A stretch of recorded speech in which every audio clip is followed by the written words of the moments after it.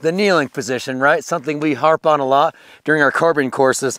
Wanted to show you guys a little pro tip that we've been emphasizing a lot, and it makes a huge difference. And that is, when I get into my kneeling position, once I support my rifle, I want this shin bone right here to be as vertical as possible.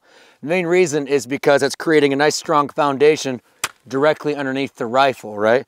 So if I reach out here, less of a foundation, and especially if I bring this foot too far in, now I'm also rocking forward under the toe.